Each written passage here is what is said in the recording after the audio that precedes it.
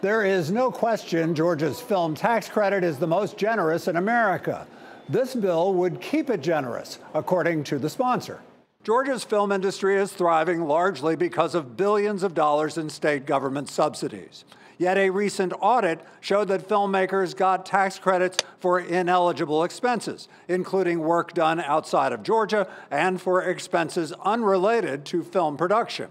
The tax credit's been wildly successful in Georgia. State Representative Matt Dollar is behind a bill that he says would update the film tax credit, especially in light of that critical state audit.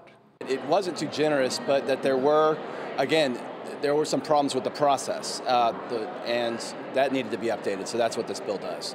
Among other things, Dollar's bill would require more paperwork, more audits of tax credit applications, and tightens the requirement for tax credits for in-state expenses only.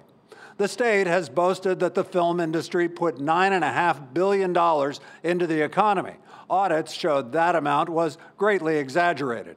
Yet Dollar and other backers of the tax credit say the legislature needs to only fix the program started 12 years ago and not overhaul it completely.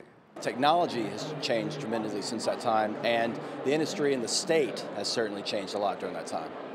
So it's time for an update. And Dollar says that update should keep critics at bay while ensuring Georgia taxpayers that they're getting their money's worth out of the film tax credit. We have covered several audits that are critical of Georgia's film tax credit. You can find those articles.